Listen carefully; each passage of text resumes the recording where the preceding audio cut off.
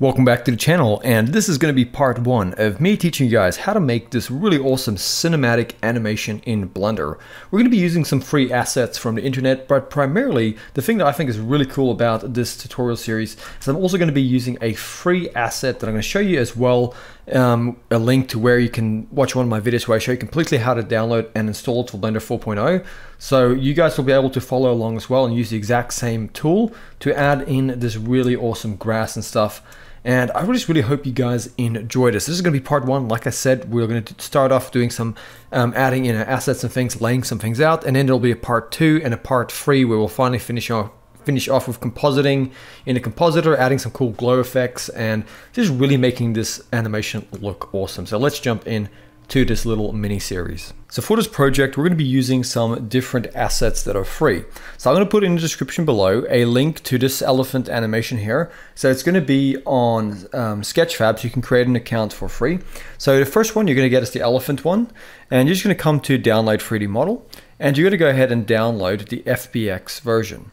Then you're going to get this stone statue here, the stone lion.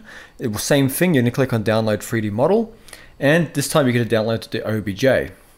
And then there's just going to be on Polyhaven, I'm going to put a link in the description as well, just to this HDRI that you can download. Just download it at 4K with these settings here, and that should all be fine. Okay, so you're going to download these free things. Now, full credit to these creators over here. So I'm giving full credit to the people who made these, and they are allowed to be used for this project. So with them all downloaded, I've already downloaded them, so I'm going to go to my downloads folder. So first thing we're going to do is we're going to take the elephant and we're going to go ahead and extract all and go extract.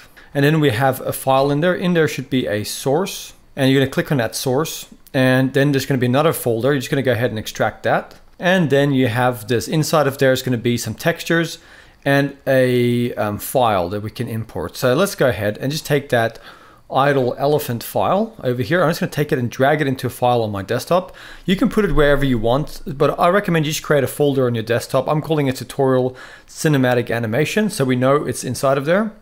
And then let's go back to our downloads, and then let's get that stone lion. You're going to go ahead and extract that zip folder as well.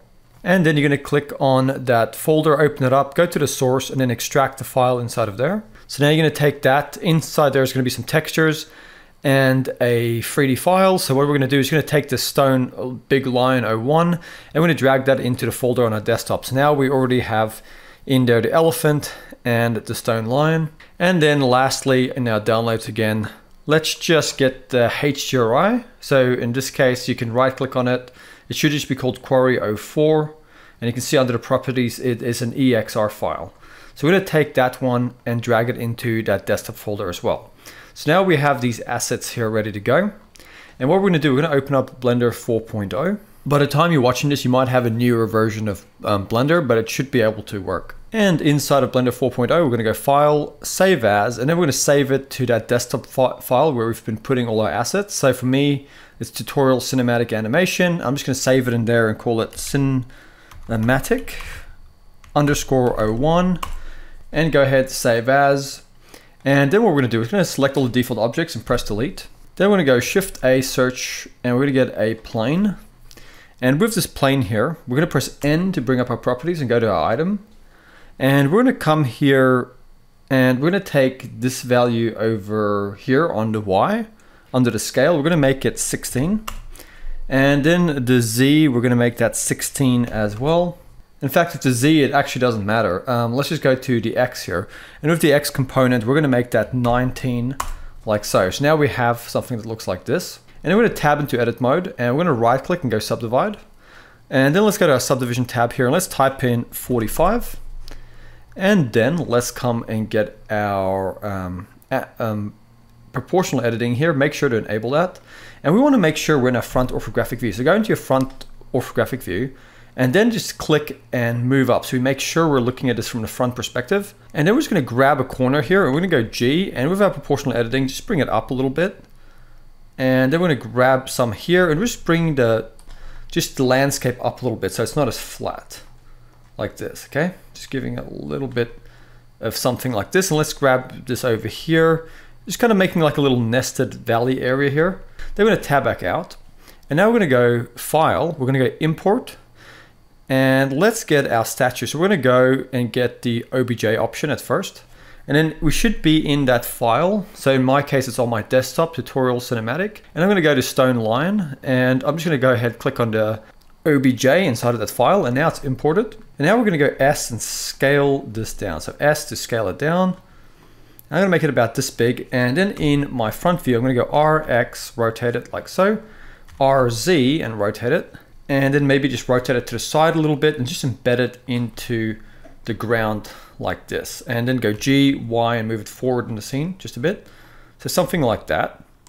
And then we're going to go File. We're going to go Import, and we're going to go and get an FBX this time.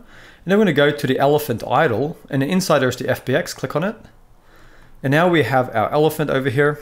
And we're just going to grab that rig on the elephant. We're going to go S to scale it up a bit till it's about this big. And then in our top view, we're just going to go G, and we're going to move it and move it over here like so, kind of facing towards the line here. And we're just going to rotate it slightly and place it about here, just getting things roughly in place for now. So now if you hit the spacebar, you can see that this elephant has some animation, and we wanted this to be the right length. So let's come over here and let's make the animation 270 frames long, and that'll give us exactly what we're looking for. So now we have all of this. For now, we're also going to just take our rig, and we're going to go M. I'm going to create a new collection, just call it rig. Go OK, and then for now we can just hide that, turn it off for the render. Not that it's going to render anyway. So now it's just out of the way, and we're going to select the elephant as well. I'm going to go to our modifiers and just go add modifier, click search, and just type in sub. Let's get a subdivision surface modifier, and let's just turn it off in the viewport display so it doesn't cause any lag. We're then going to go to our render settings. We're going to make it cycles, and if you do have a GPU, I recommend you use it. And you're going to go down to the max samples and make it 55, like so. And now let's go into our front view. And in our front view, we're going to go Shift A. We're going to add in a camera. And let's go to our right orthographic view and go G and move it over like so. And then we're going to go to our camera settings, and we're going to give it a focal length of 90, like so. And now if we could press 0 to go to our camera view, this is what we're going to see. But what we also want to do, we want to go over to our output, and we want to go to the Y over here, and we want to make that 920, just to give us a bit of a more cinematic look over here. And with our camera active, we're going to go G and kind of move it over to the side like so, and then G, middle mouse button, and just kind of move our mouse just to kind of zoom back a little bit.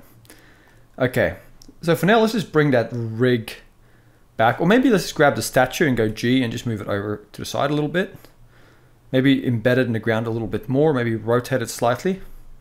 So it's kind of at a bit of an angle, like it's kind of been sitting here for a long time, like so. And we'll animate the camera eventually in another part.